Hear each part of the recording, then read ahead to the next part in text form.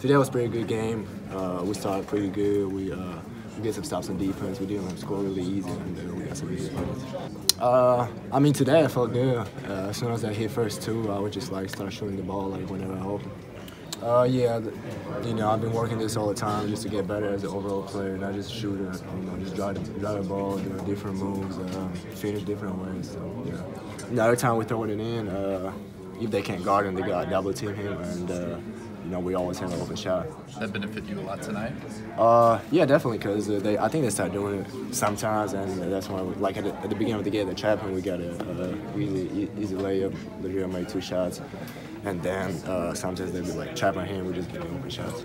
We always trying to counter the game ready, because when you're coming out flat, you start slow, and then you let the team know that they can beat you and they can play with you. So we always trying to come out really hard and just don't have a score.